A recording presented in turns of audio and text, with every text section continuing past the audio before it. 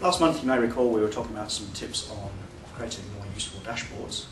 Well, this month I just want to continue on that theme and talk about how we can better lay out our information. This particularly applies where we can perhaps prioritise the information.